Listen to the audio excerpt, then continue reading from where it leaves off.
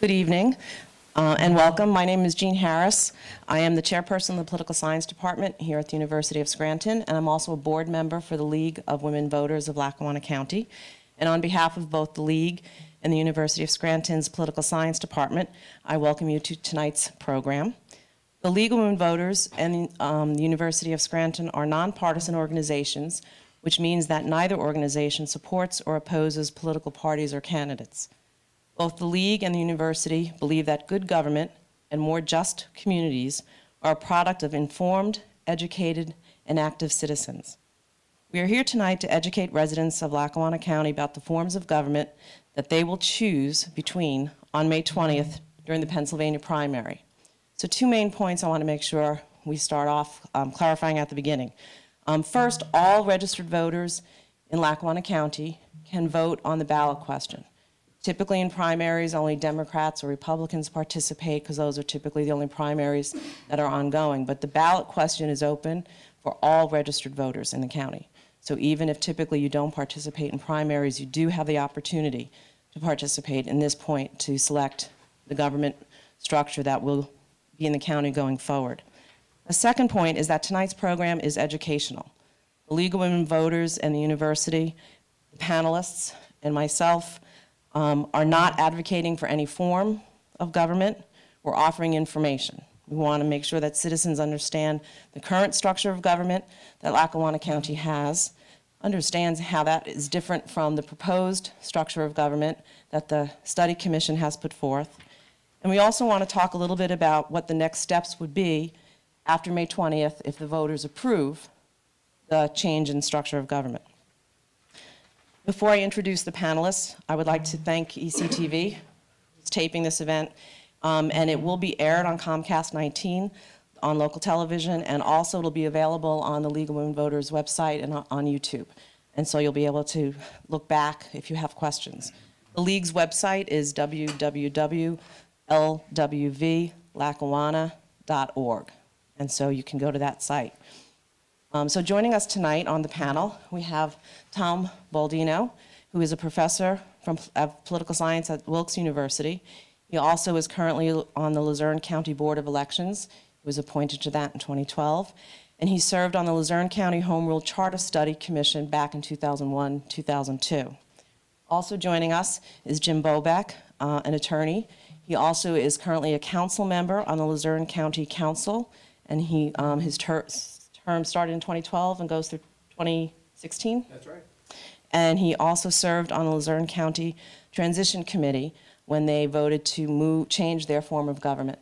So Jim served on the Transition Committee from 2010 to 2012. And so those are our experts in terms of home rule, optional plans, and what we're going to be going through here in Lackawanna County.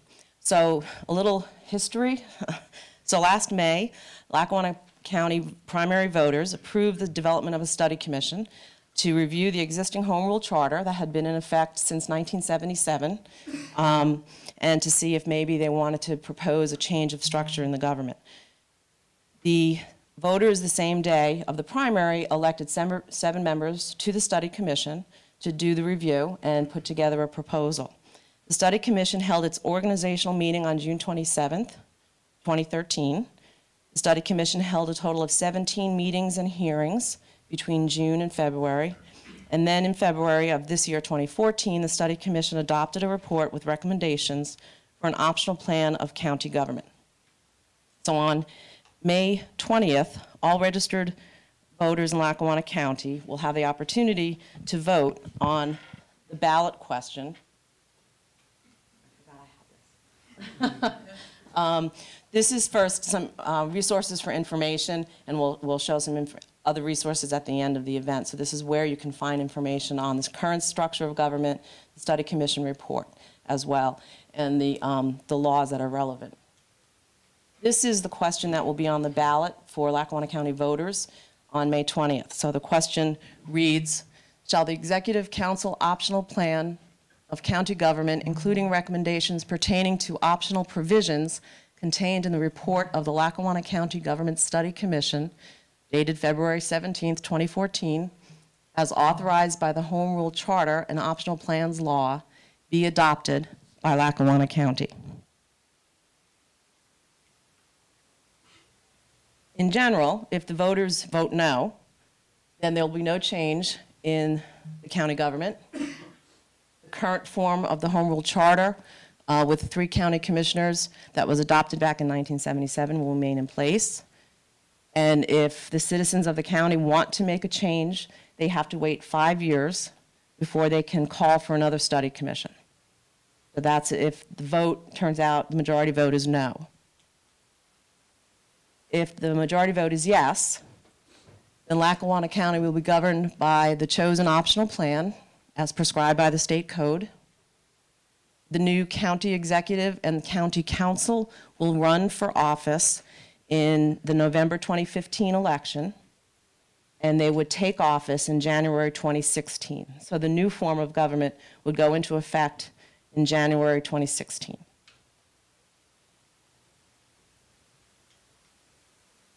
What I'd like to do to kind of set the context is have Jim and Tom talk a little bit about home rule.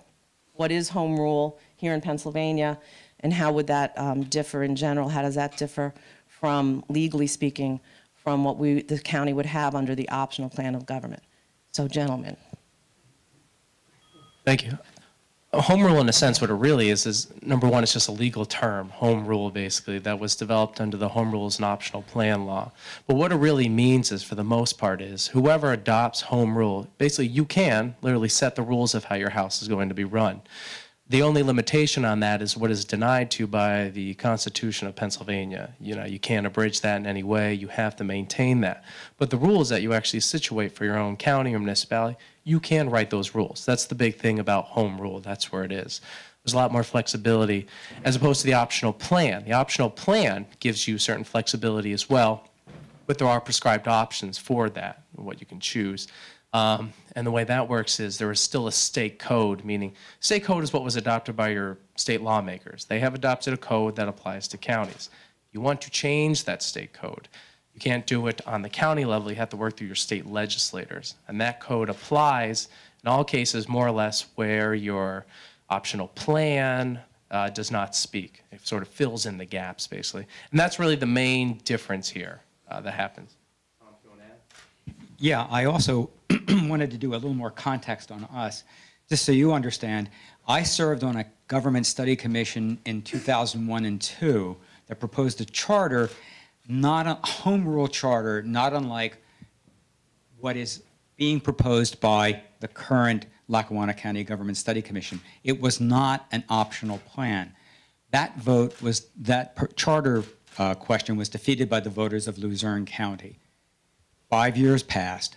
In fact, it was almost 6, and Jim's, well, a study commission was formed to re-examine the question of home rule because, and again, I should have started with this, Luzerne County had a traditional 3-commissioner form of government with traditional elected row offices and all the traditional issues that go with a traditional commissioner form of government in a 3rd-class county. So, my study commission failed. We worked 2 years. We proposed a new home rule charter, which we drafted from scratch. Right? 5 or 6 years later, a study commission was formed. That charter question passed. Jim served on the study commission, the transition commission that turned the charter language into an actual government. And now then he was elected. I would add then that thinking about a home rule charter, which you now have, is as Jim described it. You, as citizens, have your own little constitution that you can amend as you wish. You've written the rules. Going to an optional plan, which my group had the option to do when I was on a study commission, and the people who wrote the charter under which Luzerne County is now governed also had the option of taking, if you think of it this way, going to a shelf and saying, I want that, taking it down and say, this is the new government we're going to have. It's a pre-packaged form of government. This is optional Plan C. It's an executive separately elected and a council separately elected. Your study commission was able to tinker with that made some modification within the permissible limits of the of the optional plan mandate in the state code, right? And once that's in place, as we'll see, the voters in Luzerne County will lose some flexibility because there are some things, as we'll find out, that are under your home rule charter that won't be there under your optional plan. So the voters of Lackawanna, not Luzerne I'm County, sorry. will lose. That's okay. I'm going to have to be careful. So what we want to do is kind of now walk through what the changes will look like, the structure of government, and how the changes will occur. So if the vote is no, things stay the same. So all voters currently vote for 2 commissioners every 4 years, and the top 3 vote getters among the candidates are elected as full-time commissioners for a 4-year term, which assures that both political parties will have representation, the way that the election is done. If we move to the optional Plan C, the form of government that has been proposed, which is the executive council form, and many, when we're talking about city governments, would recognize it as a strong mayor council form of government, given the way it's been structured by the study commission. What would happen then is voters would all, from the whole county, would get to elect 1 full-time county executive. So this is an executive elected based on all the voters in the county. In addition, the county would be divided into 7 districts, and each district has to have comparable population in order to assure 1 person, 1 vote. And so each district then would elect 1 council person. So there would be 7 council persons, each representing a 1/7 of the population of the county. This current structure is 1 governing body, the commissioners, with executive and legislative powers.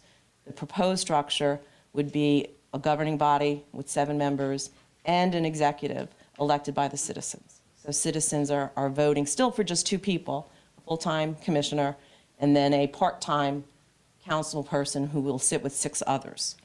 Gene, if I may, one of the questions people ask is why 7? Why 7 in the optional plan? When you choose, as Tom said, the optional plan, you have some options. It's sort of like, look, everyone's getting a hoagie, but do you want banana peppers or sweet peppers?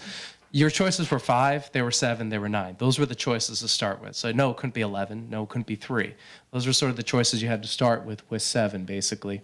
And one of the other choices you sprinkle on is, as you had mentioned, was districting. That's another choice. In this case, they chose districting.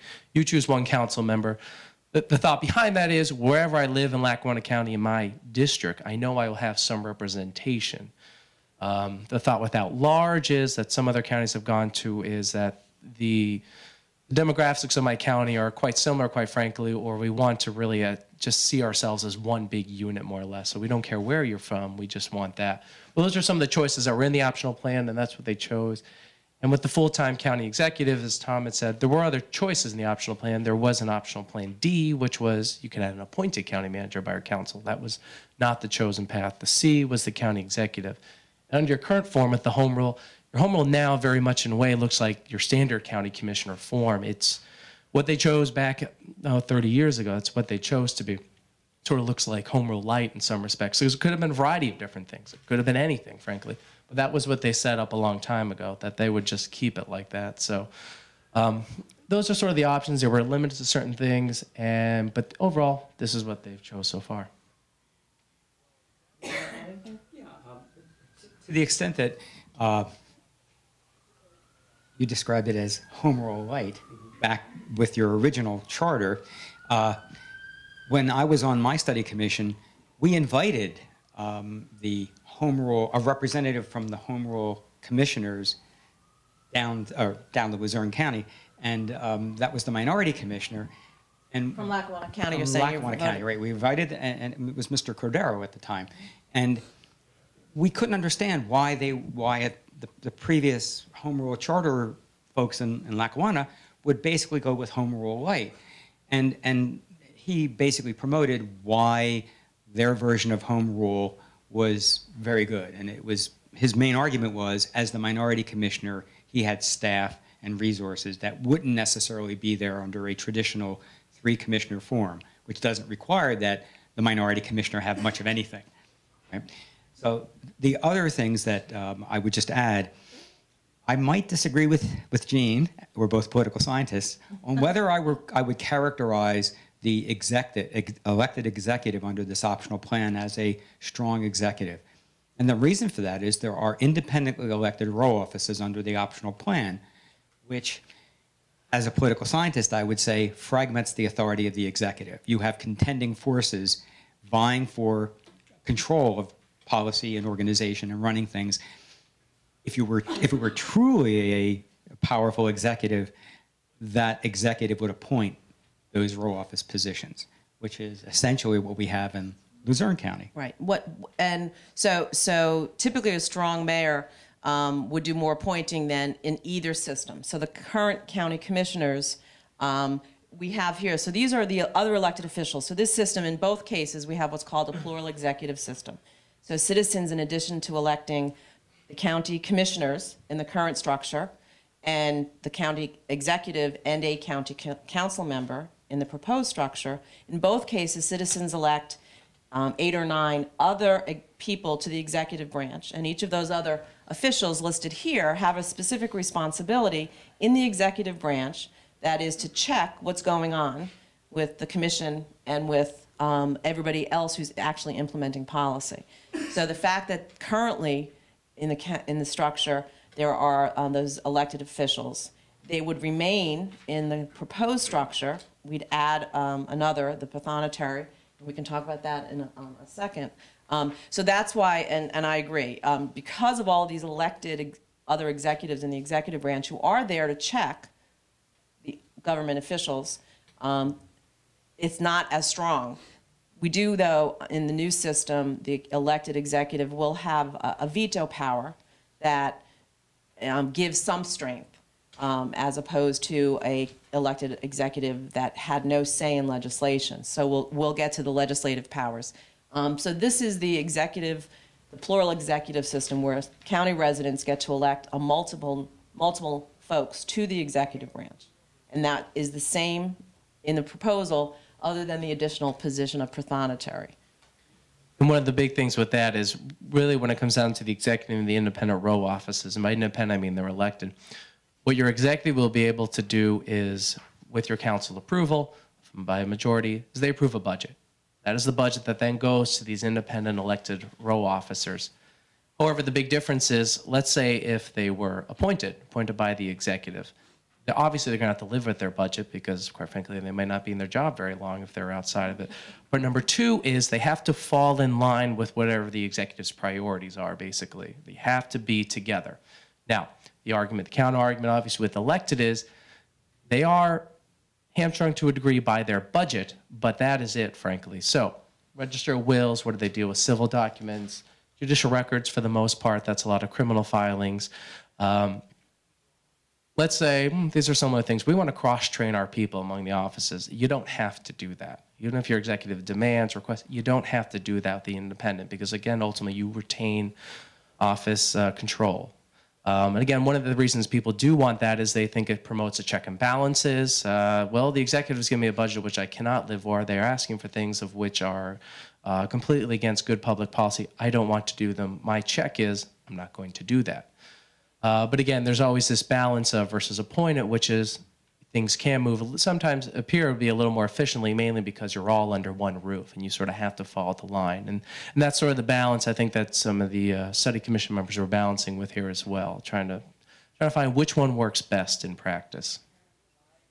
And in this case, so we still have in the county elected executives in both current and what the proposal is. The difference is that pathonetary that would be put back into the list of elected positions. Do you want to talk about what the pathonetary is, either of you? Go ahead, Jim. Pathonetary, what they basically do is, so anyone who wants to file a civil lawsuit, we're talking civil stuff, it all goes through the pathonetary from when you start a lawsuit to when you file for motions, requests for documents, anything you want to do with a civil lawsuit, it goes through the pathonetary. But your register of wills says that's exactly what it sounds like: will, probate, things like that. Recorder of deeds deals with mortgages, houses, things like that, transfer. So they do a special set of skills, more or less. So again, the question is, when you have an elected person, you will, qualifications, which Tom was going to talk about later, is more or less, look, you're 18, you're registered to vote, you live here. That's your qualifications for any job to run for something. If it was appointed, an executive can appoint someone based on potentially qualifications. Run an ad in the newspaper. I'm looking for someone who knows about prothonotary, someone who's dealt with these types of records before, and then you can hire on a specific criteria or skill set, which you cannot do for an elected position. You cannot make any further additions to any position. You can't make the controller have to have an accounting degree. You can't do that. It can be really anyone, frankly. So that's really what the pathonetary is doing. So it's really being added into the mix, basically, with all the other ones, more or less. So. And the reason it's being added is because the state law says it has to be, given the form of government that's been selected. And so that's why the pathonetary is going back into the mix, although the county had gotten rid of the pathonetary. Did you want to comment on the qualifications? I could. I will add first, though, that in Luzerne County, the current home rule charter basically did away with the independent elected offices for most of the row offices, not all, but most. But state law requires that functions be carried out. So while we do not have a pathonetary who's separately elected, or a recorder of deeds, or a clerk of judicial records, those three were consolidated under I forget the exact title, judicial administrator. Yes, judicial records. Judicial records, right? So the functions can't be eliminated, but the elected nature of the people who lead those operations, that's a decision that is made by the study commission. Following up on Jim's point about qualifications, under state law, the home rule, as you may, whether you vote for it or not, if you vote for the optional plan requires those who stand for office to basically meet citizenship requirements and not citizen, voting requirements. 18 years of age, residency, things like that. Can't be a felon necessarily. Sorry, but and so as Jim said, you don't have to have an accounting degree to be a controller. You don't need a medical degree to be a coroner. You can think of that as a good thing or a bad thing. There are pros and cons to all of this. And so at this point, that isn't changing. Currently, they're elected, and they'll continue to be elected. So we still have the same, in a sense, minimal criteria for these elected positions in either system of government. Yeah, so to add to that, it's a good point. So whether you vote for or against it, this is probably not your deal breaker criteria, because it's not changing one way or the other. There are a variety of other things, greater differences, that are probably going to weigh on you. This is done at this point. This is not going to make a difference either way. So we can talk now a little bit more about the different responsibilities for the current commission structure compared to the executive council structure. And so here we talk about legislative and executive functions. So here we're talking specifically about the legislative functions of the commission and how that compares to the legislative functions under the current structure of government. You want to comment? Yeah, this is a great one, actually. This is really where you're going to see your biggest difference. And what your optional plan has offered is checks and balances. That's the biggest thing here. So with your current form, you have 3 commissioners. And to do anything, you just need 2 people, basically. You're the same 2 people who come up with the budget, to draft it. You're the same 2 people who ultimately pass it. And quite frankly, even though there's 3 of you, you really don't need that other third person. You just need 2 people. And while I will candidly admit, one of those things that you've noticed is there's something called the Sunshine Law in Pennsylvania. A majority of people in elected positions like this have to do it out in public. Now, one of those things your county commissioners never would say, because we definitely knew this in Luzerne County, was all the offices are usually somewhat together. So it was not intentionally, but it was certainly violated if one council member or commissioner walked into another commissioner's room, all of a sudden 2 of them, a majority are together. They have recently just decided something they're going for. None of that obviously saw the light of day, basically. There was no meeting. No one saw what happened there. And that's one of the things they say commission form can be more efficient. Absolutely. But it definitely does not have that specter of light shining through in some ways. Now, with what you're going to have is the county executive. His responsibility, his or her, along with the county managers, you come up with that budget, you draft it. And if that's going to get approved, it's going to have to go through your council. There is going to have to be public input on that. Not just because your optional plan demands it, because quite frankly, state law is already telling you you're going to have that. So you'll see a lot more light on that process. So if you didn't like sausage being made earlier, well, now you have more chances to actually see it happen. But that's really the great distinction here. That separate check and balance really is a big thing, more or less. There's going to have to be a lot more deliberation before anything is get passed. One of the big things about your plan is that, something get almost talked about, but is very significant, is with the C, you have a county executive who then has to have a county manager who, with the advice and consent of your council, is approved. This county manager is really going to be the day-to-day person. Think of your county elective. Allegheny County is a perfect example. When Dan Onorata was the county executive, he was an elected official. But he didn't really do the day-to-day. He's really more the CAO, the glad-handing, frankly, who was around the state. He was able to campaign across the entirety of your state, while there was a day-to-day county manager really doing that stuff. So that's a significant thing of what's going to happen here. Whoever that county manager is really going to be that person who you hope has the requisite knowledge, expertise, skills to really be able to run your county government day-to-day, those personnel issues, those administrative issues, those budgetary issues. That's really going to be a staple, hoping to get a good person for that, because that person's ultimately going to give things to the county executive, who's then going to give it to the council. So that's a key difference that you're going to have here. But again, the thinking with the optional plan is more checks and balances. Let's just separate those two things out for more deliberation. Yeah, I really don't have much more to add to that. The key is the separation of powers. If you have, as it is now, 3 commissioners, you really only need 2 to do anything. Those 2 commissioners, they make the laws and they execute the laws. They may not execute them down to the minute detail, but they're making judgments about who gets contracts and things like that. With a council and an executive, the executive can put a budget together, get council to pass it. The council and the executive can go back and forth. The elected executive is the political face of the executive. And as Jim very well described, it's the manager who should be running the government on a day-to-day basis without politics. And that's where you're going to get your efficiency in operation. It's someone, and this is one of the things that's interesting, we don't have an elected executive in Luzerne County. We have an appointed manager, and he's very competent, but there's no one to take the political heat for the executive. The council, in our case, makes the laws and expects the executive to execute the laws, and he does, but then there's disagreement about things. Let's just leave it at that.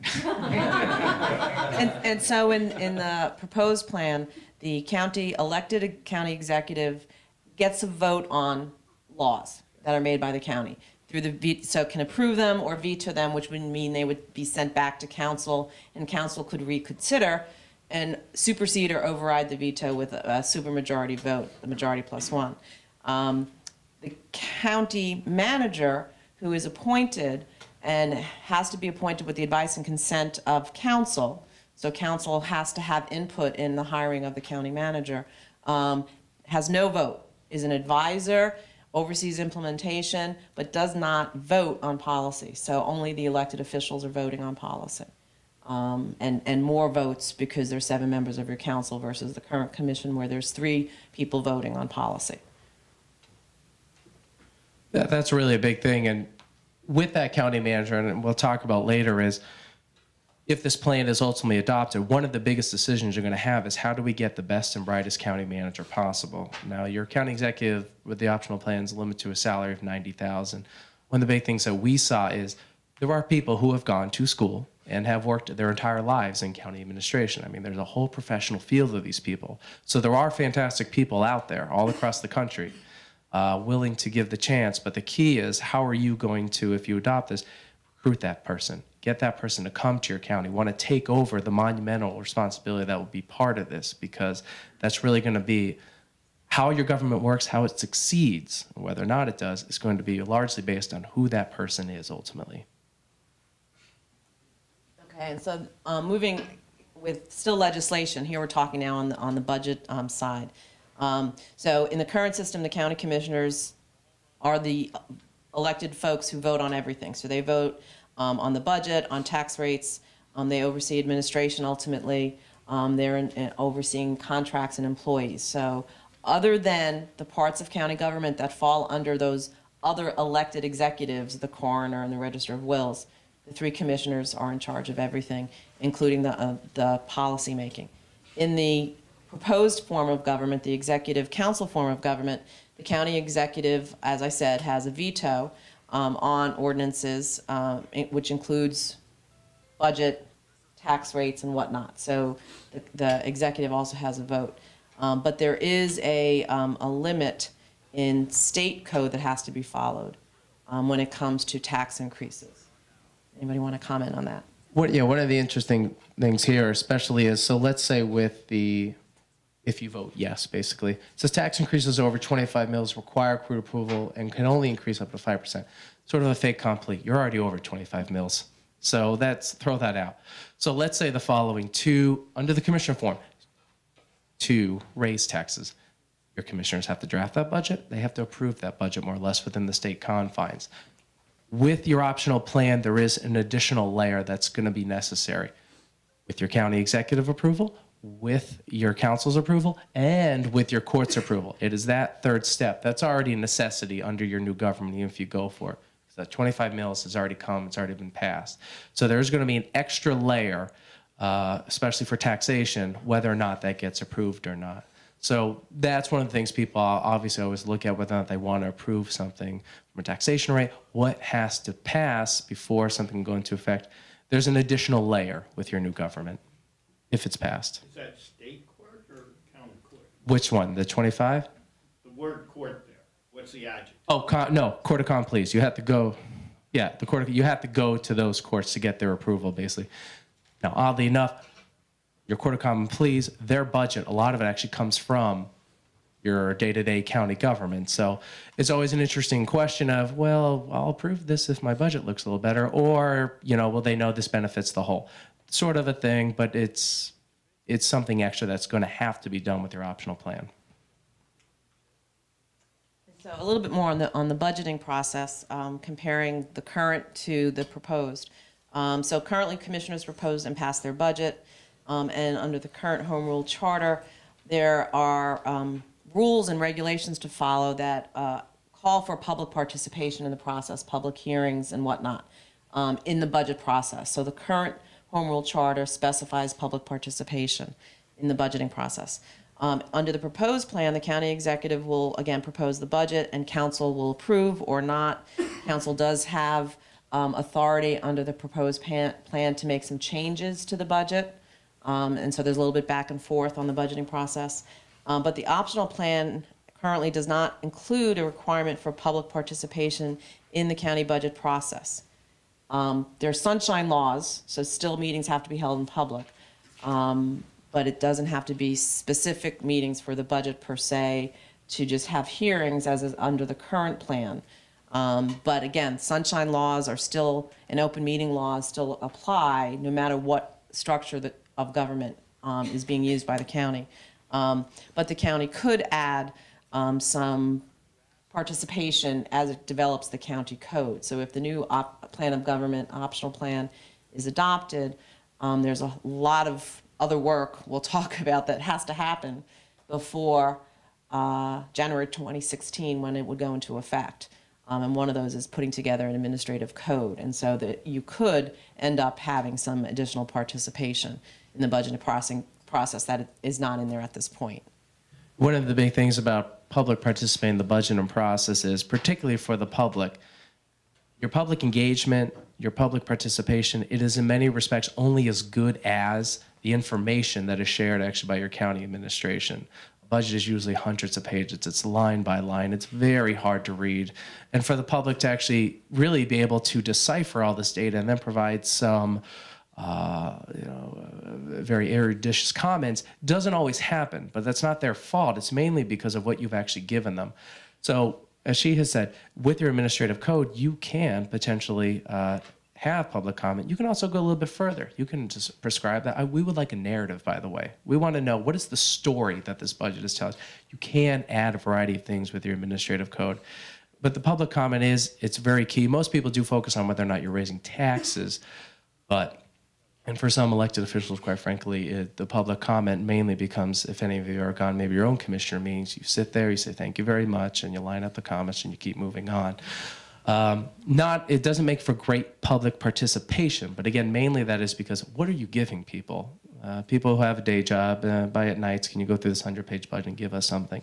But you can prescribe different ways to try to engage that comment a little bit further, and that's where, as Jean had mentioned, your administrative code will be essential in the details of how people get information and what's part of your budget overall. And so at this point, there is not, some documents would have to be created if the vote is yes to make a change, including an administrative code, maybe a personnel code, maybe a code of ethics. There's all kinds of additional work that would need to be done. And we'll talk a little bit about that, the transition that would have to occur between this May of 2014 and January 2016, if we move in that direction as a county. A couple of other differences in terms of elected positions. Currently, the county commissioners, as we indicated earlier, are elected to a 4-year term, but there are no term limits, so they can continue to get reelected if the citizens so choose.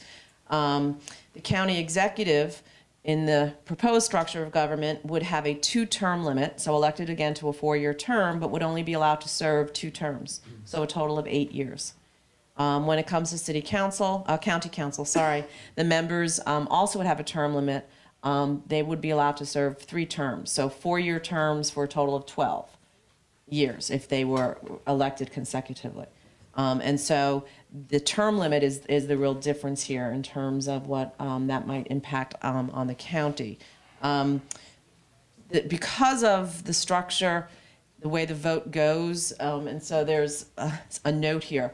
Under the proposed form of government, folks would run for office in the November 2015 election for both county executive and the council. 7 council persons, 7 different districts. What would happen is the 5 council persons who had the largest percentage of their district vote would win 4-year terms.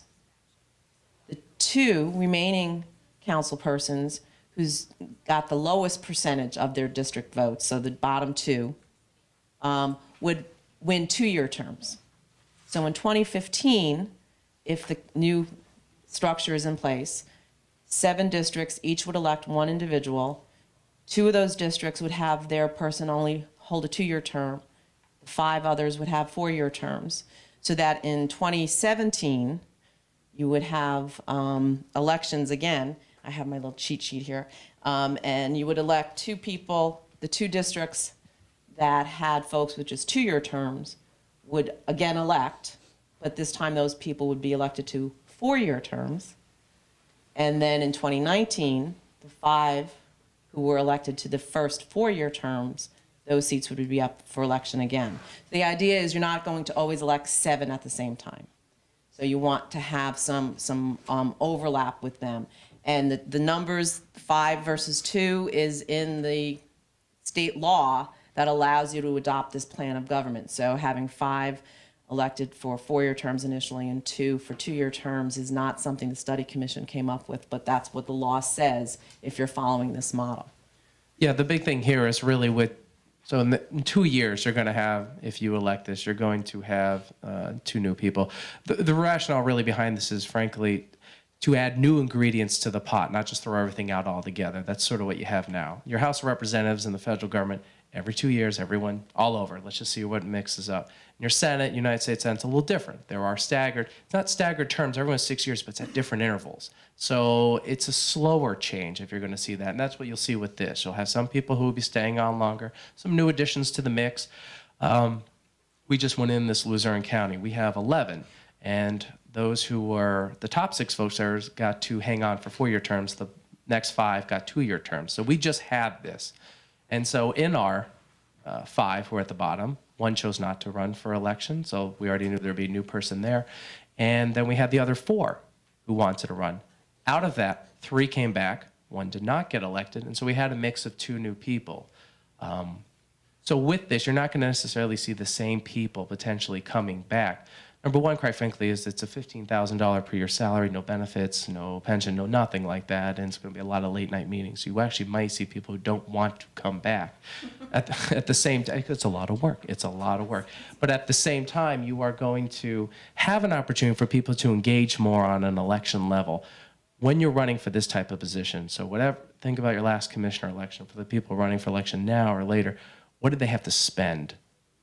Who did they have to engage in for local contribution to run an election? It's a lot. In Lackawanna County, it takes a lot of money to currently run for commissioner. It certainly was in Luzerne County last time we had one. It was over almost $1 million. This past cycle with our county council and the people who ran, we had people who spent $500. We had someone who spent $30,000. But ultimately, in the end, a lot of that actually didn't make much of a difference, basically, because people still just kind of relied upon what they knew about certain people.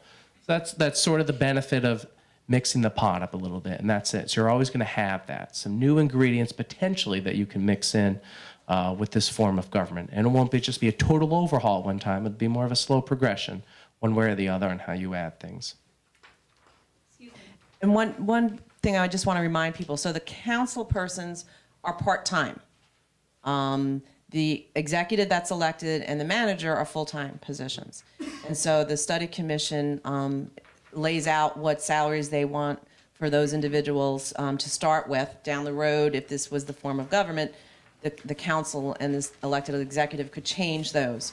But the documents do say that council, the part-time council, get a salary and no other benefits. And the county executive does get a benefit package under the proposed plan that's equal to the other county employees. Council could make adjustments to that, but they can't diminish it. So the executive, the optional plan has some details in terms of salaries as well. But the council are part-time. $15,000 a year is what's being proposed for them. And so in Luzerne, there's 11 council persons elected at large, part-time. And we don't have term limits. We have something a little different. You're elected to be allowed to be elected 3 years in a row, but then you're mandated to take basically one term off. But you can come right back more or less a little bit later on. That is a subtle difference. And again, it goes back to anything. Your House of Representatives, there's no term limit. There's nothing. Your United States Senate, your president does. The thinking is always, is it best to have term limits, to have new people in there?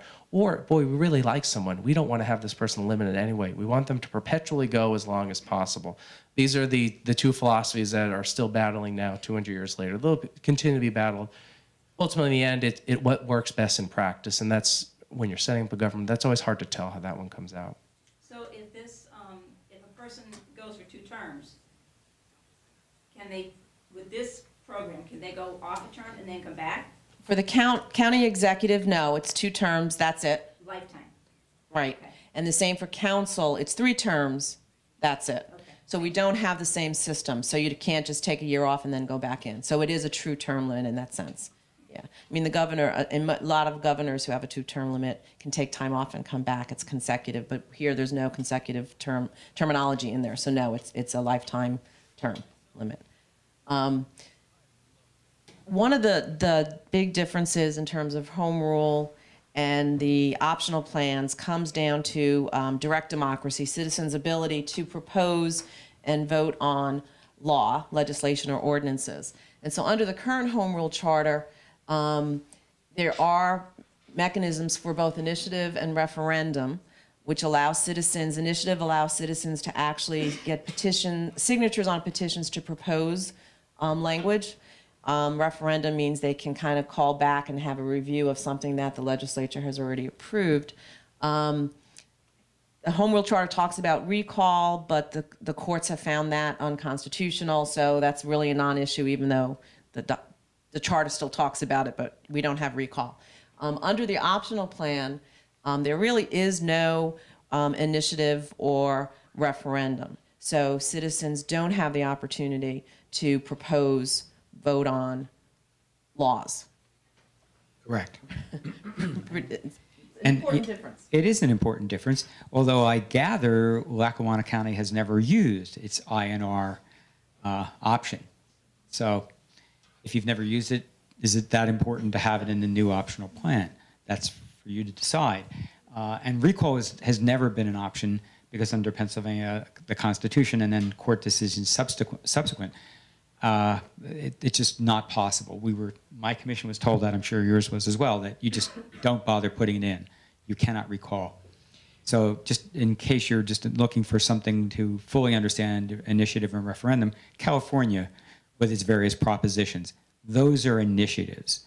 The citizens initiate the process by getting signatures on a petition.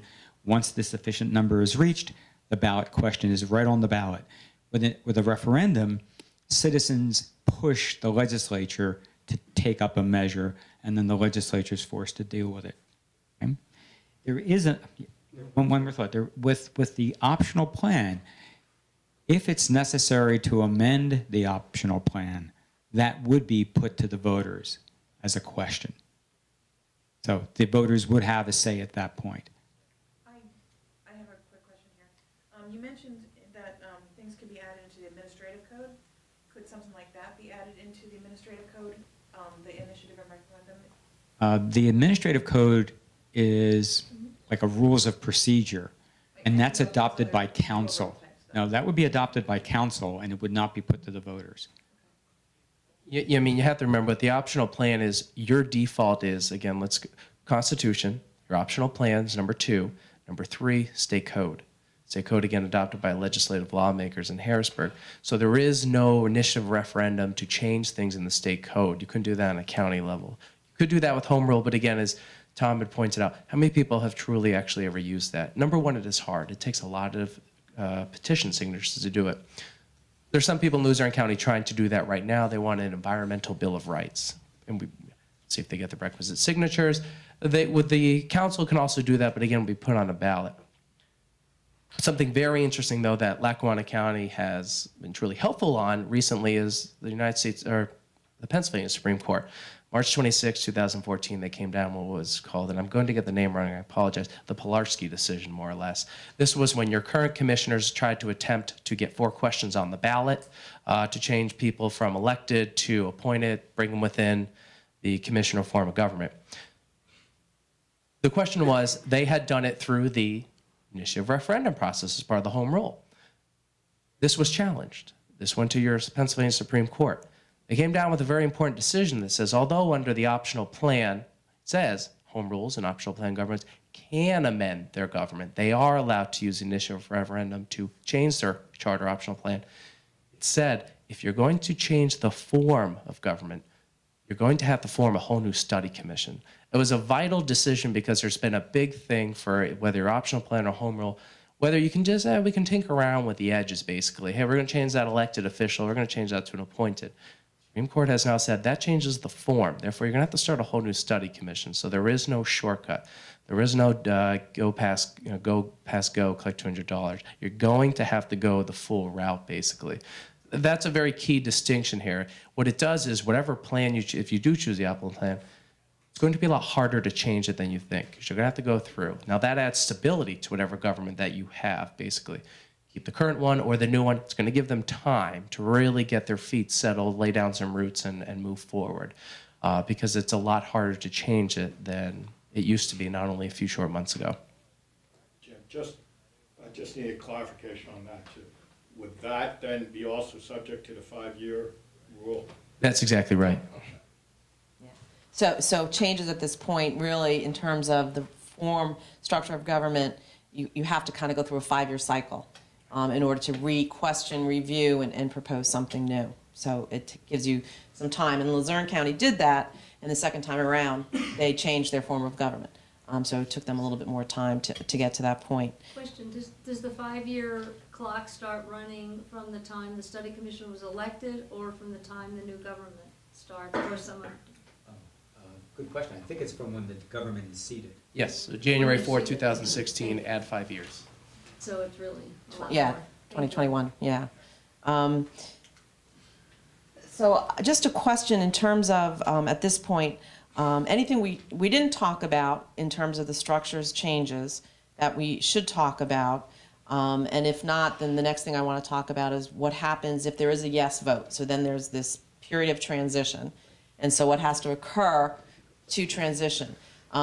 Was there anything you think that we missed that we need to talk about in terms of the yes-no comparisons of the two governments? There's a lot of, in that catchphrase, including recommendations pertaining to the optional form of government. The study has what they call, which they classify as a restore faith additional provision under subsection 2973, which flows out of the option C, including in there a balanced budget and a lot of other requirements. I don't see that as addressed at all here. Well, and we didn't talk about those because some of them are similar to what's in the current structure of government, and we didn't go into all of those details. The document that came out of the study commission, there were appendices that added information, and you actually had to look at the home rule charter and optional plan law to look at other things. It wasn't all in one document. We will give you people to contact if you have questions, because it wasn't necessarily all in one place.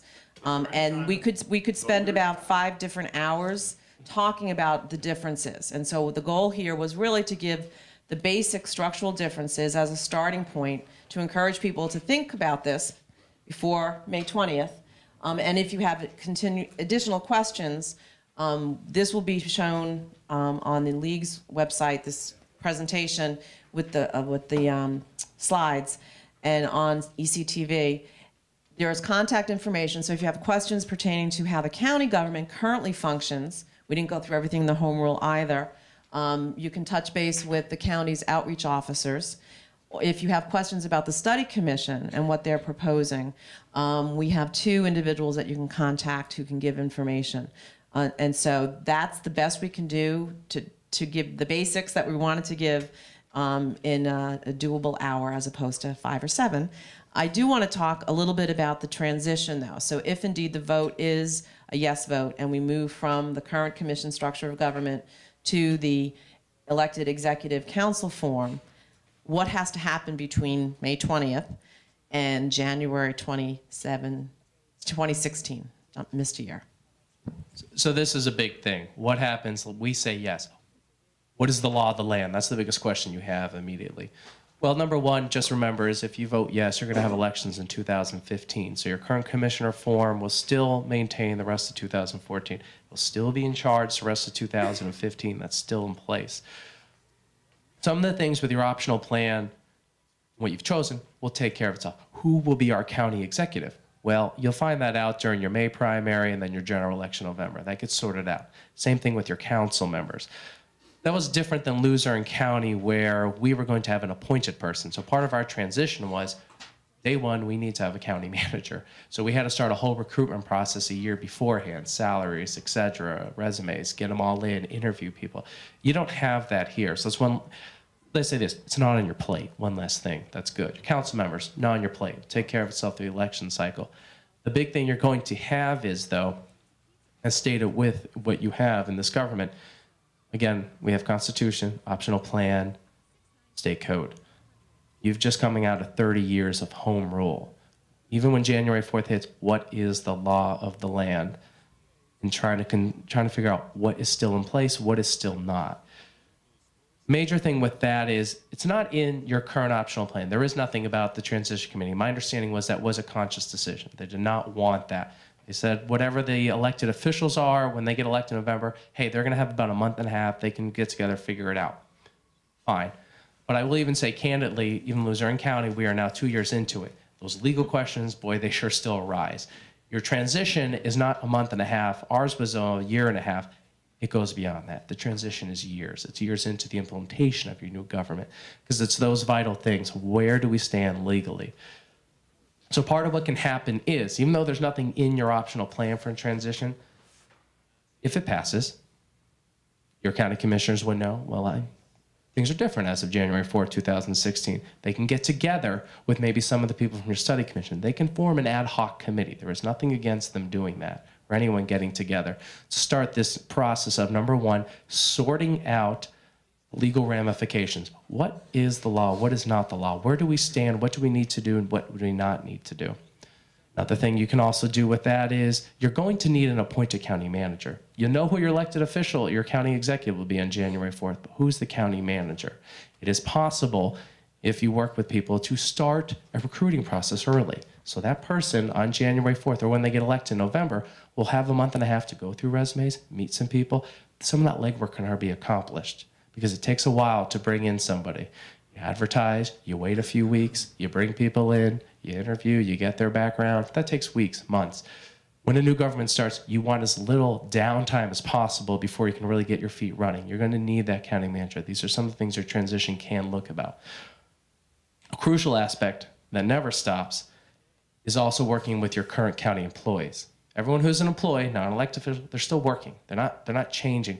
But boy, let me tell you, in that vacuum of lack of information, innuendos and speculation will arise. Well, you don't have a job anymore. You don't either. Your job is totally different. You're going to need the outreach. Number one, to make sure these people are part of your new government, ready to go, or at the very least, not impediments. And the same thing with your public. Even if you pass this, it's still not going to be clear what that is. So there's going to be a constant dialogue and outreach that will be essential. That's part of what your transition can do if they set it up that way. And you don't have to wait again for your elected officials to get on board in November 2015. You could start that earlier, but any transition is only good as the cooperation you get. Now, when we transitioned, we left our county commissioner form. It was not the most giving of information for that entire year of, well, let's give you the playbook on what we've been doing and here's where you're going to face. That takes a little bit of time. It certainly takes a lot of tweaking, ego massaging, et cetera, to really get everyone to work together. You hope that they do. That doesn't always happen. But hopefully that can happen. People will try to work together to make that happen because, again, it's still a vital process. You're only good on day one is all the preparation you made to happen for day one. So even though you don't have it in your optional plan, you can still try to plan for something. Yeah, I don't have too much of in the way of detail to add because Jim has lived through a transition. I only got to watch it. But if you think about it in just a more general way, going from, if you were to approve your new optional plan as a new form of government, you would be basically going from one house to another, and without a transition, somebody would walk up to you and say, here's the keys to your new house, and then you get to go into that door of that new house not knowing what's inside, other than there's a roof and 4 walls, right? It's like having, another metaphor, it's like having a skeleton without any flesh on it. The transition helps build the flesh. Part of what we also need to discuss is that administrative code, because the charter, whether it's an optional plan or a home rule charter, is basically a set of theories and principles with some structure. How the structure operates under the rules contained in the charter, whether it's an optional plan or a home rule, those are contained in the administrative code. How do things get done? And the creation of the code could begin during a transition, which is what happened in Luzerne. If there's no transition, then the new council is going to need to do that in cooperation with the county executive and manager, which means that, especially for the employees who are working in county government, they're going to wonder, how do we do this? How do we do our jobs? We knew what we were doing. I mean, there are some basics like how to buy paper or whatever, but there are some things that are going to be left hanging until you have the transition worked out and then the county, the administrative code. And I can't stress that enough. And I think Jim gave you some insight into how difficult it was. Every new government goes through growing pains, and it's very clear Luzerne is still experiencing those growing pains. And I'll just add one other thought. No form of government is perfect. Winston Churchill, quote, "Democracy is the worst form of government ever devised by the mind of man, except for all the others." Right? So, coming from Churchill, that's pretty insightful. Understand then that whatever form you operate under, it's not going to be perfect. It's how much you as citizens invest in your government. The more time you invest as both voters and as participant observers, the more likely you'll get a government that's responsive to the needs that you have. If you are passive, you get what you put into it. And what I mean, you had touched on balanced budget, which is, it's an interesting thing. I think we have to always remember what is balanced budget. In some respects, that's actually just big PR. Your commissioners pass a balanced budget, and we in Luzerne County pass a balanced budget. But what is a budget? It's just a forecast. It's a forecast of where you're going to be at the end of the year. And we know the big thing in any balanced budget is what are the assumptions that were built into that. So that doesn't make a difference with whatever your government, because everyone passes a balanced budget. But at the end of the year, it's where their professional assumptions made. Are those revenues matching expenditures at the end of the year? And that's ultimately really the big thing. So that I wouldn't think that would make as much difference one or the other, because you're not going to see that much change. One of the more interesting things I had recently forgot about the transition was there was a pay cycle, and it was due, I think, January 7th of our new government. One of the biggest things was people were wondering, am I going to get paid, and who's going to be signing that check? And one of the things in Pennsylvania is whoever does sign that check, they're going to have to be bonded. So we had this entire thing in December of getting people bonded, background checks, making sure they're okay, because believe me, people will notice if they're not getting paid as of January 7th. These are the subtle things, the little things that make the world to certain people that you don't think about when you pass a form of government, but these are the things that you need to start thinking about, start planning about. And that's really where some of that work can still happen if you do pass this. Just start thinking about these things. Are people going to get bonded? What do we need to do? Dear Lord, let's hopefully everyone gets paid. And then what you'll do is spend the next few years having everyone else in the state still call you commissioners, even if you're council members. So.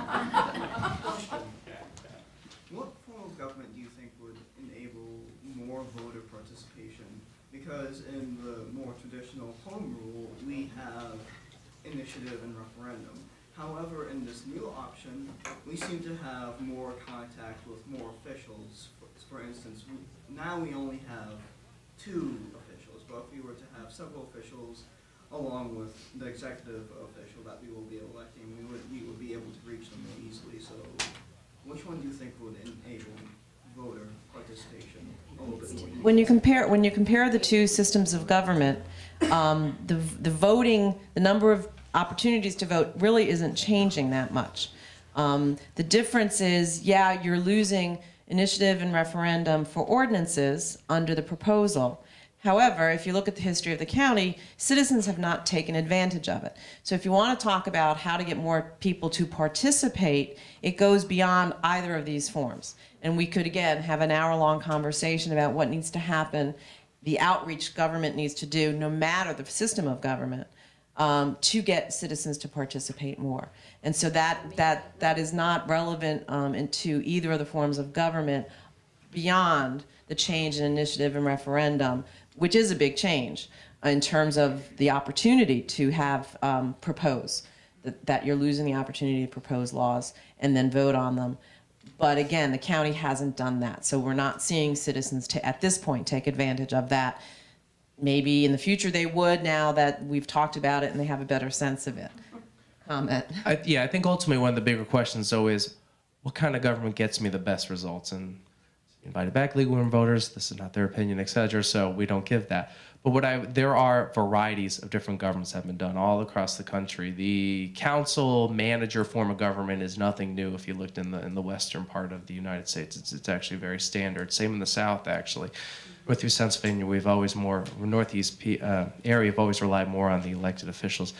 And there are a variety. A lot of them get good results. They could be the same. It really depends, as she had said, overall on your voter participation. Are people informed? Are they still part of that process? That's one of those things you never know when you pass a form of government. But it's one of these things that you will see with practice and the results. You've seen your home rule in its current form of government in practice for a few years. You have not seen your new option, obviously, in place for a few years. But ultimately, what gets everyone the best results, the best county government overall? And that's the question that will be asked forever. And go ahead. I'd like to ask a question. Does Luzerne County meet at 10 o'clock in the morning, or do they meet at night? No, one of the things, and this can actually be changed in your administrative code if it's not in here, our actual charter stated that one of our meetings per month has to be after 6 o'clock. So the first meeting I ever had as chair of that new council, our meeting's at 6:01. But the reason is obviously people have a day-to-day job. They are usually busy 8 through 5, so there is one meeting per month. If they so wish, they can attend. That's not in your optional plan, but it's not something that can't be remedied through your administrative code. Right, and so the optional plan says that calls for at least one council meeting a month. That doesn't, that could be changed to more than one, and it doesn't specify when they first meet in January, we'll set that schedule. And again, that's not in the current structure, but it could be added. I think it's really important to remember that whatever decision is made this May, people in 5 years can rethink it. Go back or go forward. So yes, even under the optional plan within the state, you still have the right to call for a referendum, which is using state written language to put a question on the ballot to voters. 2021. Well, but I'm saying if the vote is no, it's 5 years from then. It's not 5 years from, so if a no vote, the time frame starts. So I do want to, we've kind of gone through our hour, so I do want to pull this to a close.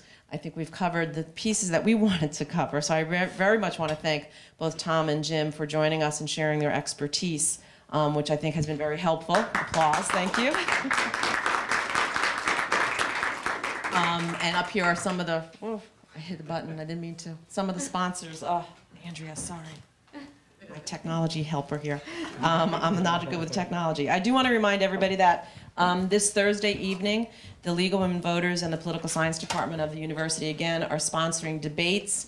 Starting at 7 o'clock is a debate for the 3 Democratic candidates running for the 112th State Legislative District. And then at 8:15 in the same location is the debate for the 2 Democratic candidates running for the 113th. There aren't contested races on the Republican side. That's why there are only Democratic debates. And this is here on campus at the university in the DeNaples Center, the Moskovitz Theater, which is up on the 4th floor. So this Thursday starting at 7.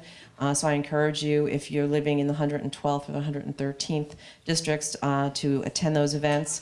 I also encourage you to visit the League's website if you want additional information on this evening's event. The candidates' debates will be there. Also sources for where you can go to find out more about the current county structure, as well as the proposal to change that structure. And also if you might be interested in joining the League, which is a group of volunteers trying to make sure citizens are educated about their governments. And so you also, in your program this evening on the back page is a membership form. You're welcome to join the League. So for the League of Women Voters and the Political Science Department at the university, we hope this program has helped to clarify what it is that Lackawanna County voters are being asked to vote on May 20th, the upcoming primary. I want to remind voters that whether or not you are a Democrat or Republican, if you're registered to vote in the county, you can participate on this ballot question. So I really want to encourage everybody to think about coming out on May 20th and voting. Your vote does matter. Sometimes it is one vote that makes a difference. You do get to decide what form of government Lackawanna County will have moving forward, which is an awesome opportunity in a democracy. Not all people get to do that. And so it is really important to come out on May 20th and vote the way you think is best for the county. Thank you. Thank you.